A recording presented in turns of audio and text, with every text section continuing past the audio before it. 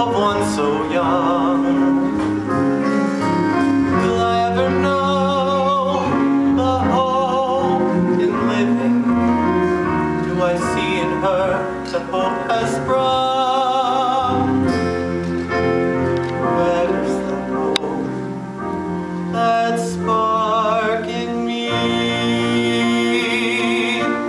What is it about her